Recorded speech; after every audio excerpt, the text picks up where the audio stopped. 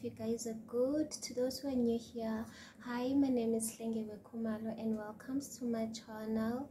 To my returning subscribers, thank you guys for your endless support. I really appreciate it. Video, as you can tell by the title, I'm here to share with you guys how God has been great to me, and I want to be close to God more now. And disclaimer guys, I'm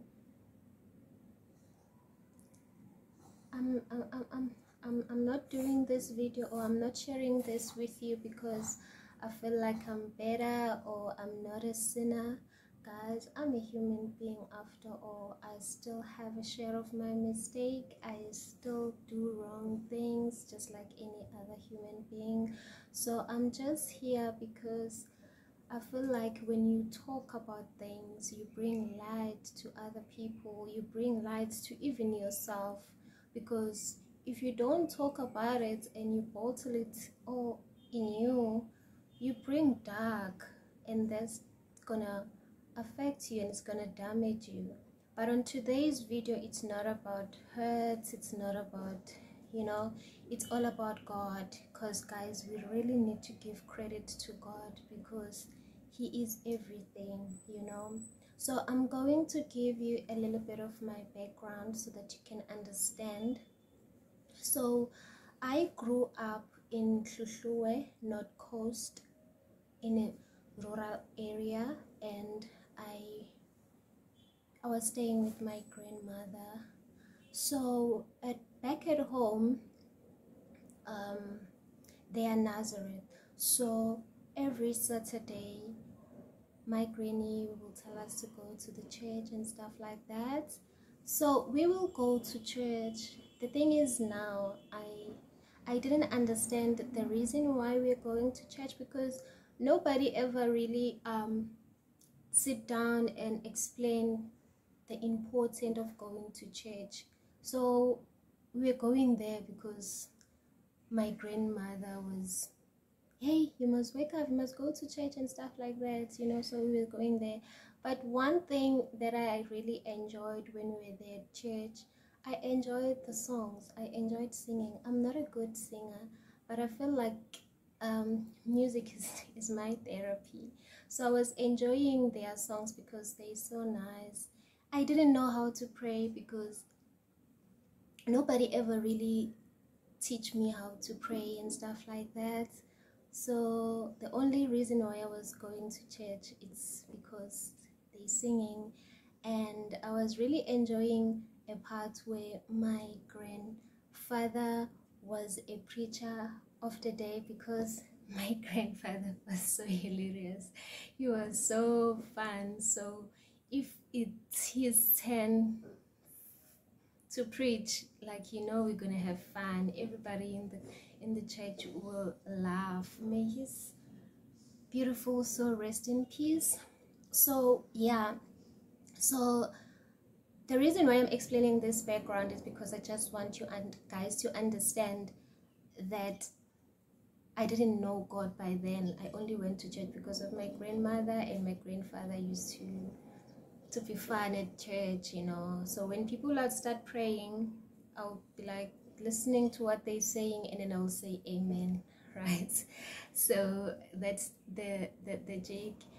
So as time goes by, then I relocated to Durban, where I was staying with my mom.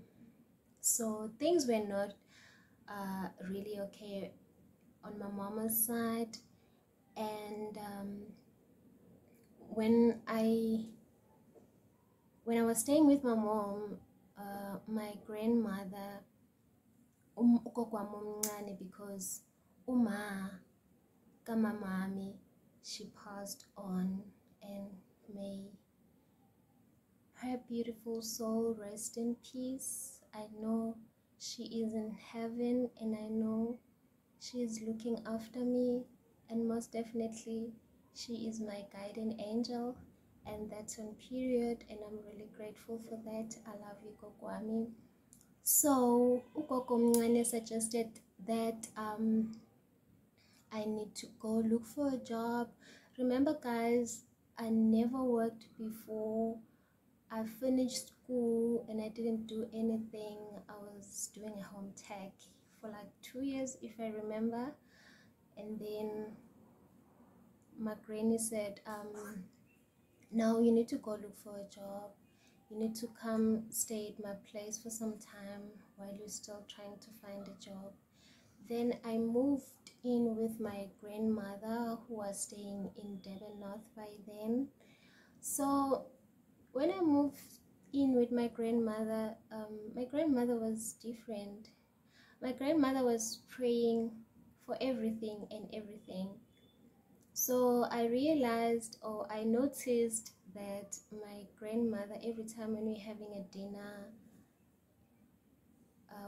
if it's time for us to eat, we will start praying, and we will have session where we talk about God, and we will have Bible studies, and I really enjoyed it, because to me it was the first time, like, having someone who talk about God, who teaches you the ways of God and stuff like that. So I really liked it, because really, guys, I was not okay after relocating to Devon. I think there will be the story for another day. So I was very traumatized and stuff like that. So my granny told me this one time that so we need to do your CVs and you need to go look for a job, right? And then I was like, oh, okay. He did my CV, we drafted my CV, he printed them, and then the next day she said, so today you're going to go look for a job at Windermere Center, and you will put your CVs at the restaurant and other stores, right? So I was like, oh, okay. So before I go, my granny took my hand and put it like this on my CV. He took my hand, and then he started praying. She prayed and prayed and prayed, and then she was like, after we're done, she was like, you know what, the first restaurant that you're gonna step into, they will hire you in Jesus' name. And I was like, thank you, Coco. And then she dropped me by Windermere, because her office was down the street, like 5 minutes away from Windermere Center. And then the first restaurant that I went to was Zake's.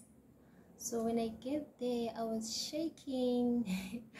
I was nervous, I was scared, I was so scared. Guys, remember, I never really do a job hunting. It was my first time doing it. So when I get there, I went to speak to the other actress that was there, and I told her that I'm looking for a job. She said she's going to call the manager for me, and then she called the manager. The manager was white, a white gentleman. His name, I still remember his name. His name was Brandon. And then I told him that I'm looking for a job, and then he said, let me see your CV. Have you worked before? And I was like, no, I never worked before. And I started crying. I don't know why, because I was so scared. And I started crying, because I cry for everything, guys. So I started crying, and then he said, okay, I'll take your CV and then I'll call you. And then I was like, thank you. And then I walked out, and then I was going to other places, because there was a Mr. Price and there was Clicks. And I went to Mr. Price. They said they're not hiring. And I went to Clicks. They said I do not have experience. Then I went upstairs to check us. They took my CV, and I went down to my when I was done, I went down to my grandmother's office so that we will go home together. And then I told my grandmother what happened and stuff like that. And then my grandmother said they will call you. And I was like, hey, Coco, confident. Okay, guys. So we went home, And then the next day they called me, they said I must come. I need to go and get some manual so that I will study their menu, and then I will write a test, and if I pass it, then I'm hired. So I went there, they gave me manual, their menu, their food menu, and I studied, and then they called me. It was on Friday, if I'm not mistaken. They called me, they said I must come write a test, and I wrote the test. I remember the other waitress was helping me. Her name was Caesar, yeah. She helped me, she was telling me the story, she was telling me the answers, you know. So yeah, then I submitted my test, and then they said they will tell me that I must come tomorrow wearing black jean and black t-shirts and black everything. I'm starting my training. I got the job. I told my grandmother, and my grandmother was so happy, and she said, look at God, and she was so happy. And then that's how I started my first job, guys. I was so excited. It was fun, but at the beginning I was a little bit scared because I was from rural areas. I didn't understand a lot of things, but then the other waitress were so kind to me, so they were teaching me and stuff like that. So the reason why I'm telling you guys this story, remember it's Sunday, I'm sharing this story because I just want you guys to see how God can take you out of the situation and put you in a good situation. I'm sharing this story with you guys because I just want you to see, if you communicate with God, God will listen. God, let me tell you about God. God understands, right? God knows you. God knows what you want. He just needs you to ask, and He will give you. Because in God's eyes, we are His kids. We are equal. So if we are His kids, if you are a kid to your parent, what you do when you want something, you ask, and then they give it to you, right? So same thing with God. If you want something, He will give it to you. But here's the trick: ask God for what you want, because He already know what you want. But don't expect, or don't give God, God, I want this now, because God is gonna do it in His own timing, and His timing is always perfect, you know. So there are things that when you look back and you're like, no, that was not me. That was, you know, because that was not my granny. My granny is not the reason why I got the job, but God gave me a job. Because why? My granny asked God to give me a job, and then He did. So when He says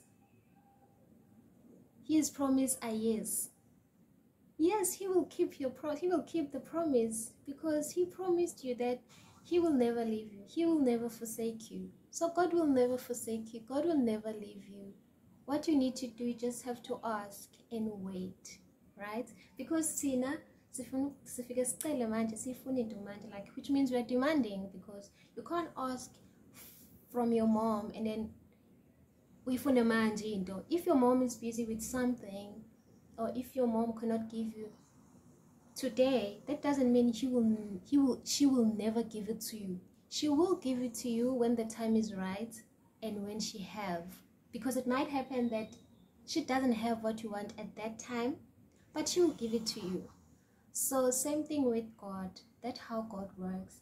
And I've learned something, because introspection, I'm very good with it, you know.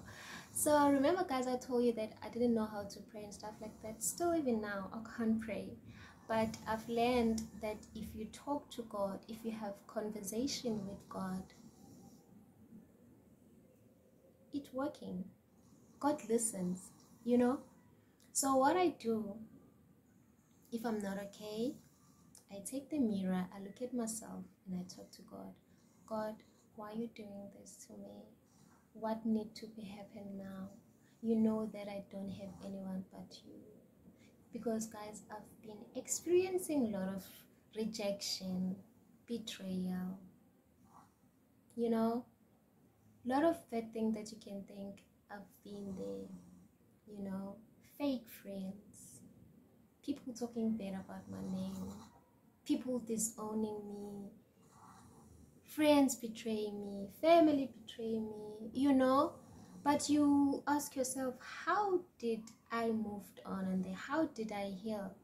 And you think and realize that was really not me, because I'm not that powerful, guys. Like, I'm not that strong, so which means God was there for me, and that on period. So right now, what I want, or my wish, is to be close to God more, to obey God, and to connect with God, and to talk to God, because God is clean, God is kind, God is love, God is everything that is beautiful. God is our Father, God is our Mother, God is everything, and most important, God is able. So whenever you feel like the world is turning against you, whenever you're feeling like people are rejecting you, whenever you feel like it's too hard, like you just can't, you're up here, just try this. Kneel down and pray. If you can't pray, just talk to him. He will listen to you. So I hope I'm helping someone out there, that let us go back to God. Because guys, really, right now in our days, it's hectic. Like, it's really not easy. Life is difficult, and the only escape here is God. That's what I've realized. Because when you communicate with God, you find peace, you find hope, you feel like everything is okay, like you don't have stress, nothing, you know. So I just want to challenge you guys, if you are looking for a job, before uphume uyofuna umsebenzi, pray. If you can't pray, talk to God. God, you know what I want, I'm looking for a job, I really need this job, please, la ngiyakhona ngicela uhambe nami. God will listen to you, and he will give you the job. If they reject you, which means that job was not yours, so God is going to give you the better job, you know. So yeah guys, I hope you guys really enjoyed this video. And another thing guys, let me tell you something here. I was going through a rough time, like I was going through a lot, and financially I was really struggling. But this one time I was going to ShopRite to do a grocery shopping, and when I was there, I shopped, and then I was waiting for my Uber now, and then this beautiful lady, she was a colored lady, she came to me while I was still waiting for an Uber. She said, I can see that you're not okay. And I'm like,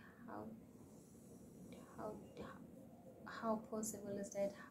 What is it that makes you say I'm not okay? She said, you even want to cry. I can see even your eyes, you want to cry. And I said, yeah, I want to cry.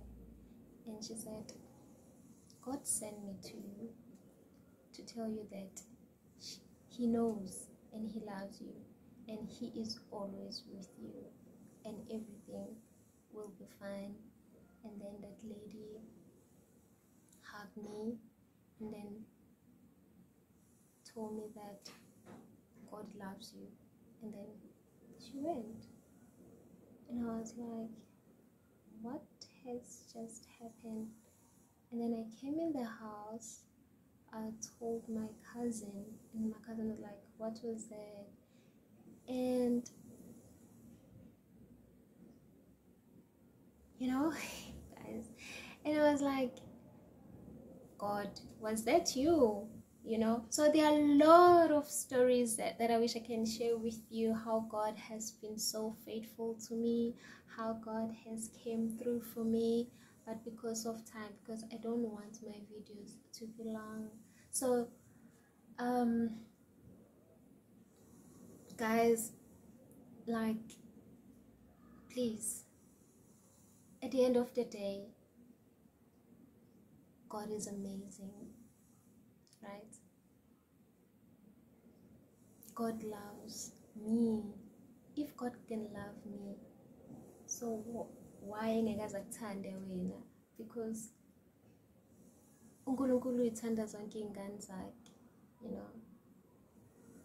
So I mean, I used to say I'm God's favorite because today, like from now on, not from now on, I've been praying about it, that God, can I be close to you? You know, can I tend to you even when I'm happy, even when I'm sad, even when I'm not okay? Can I tend to you, not anyone but you?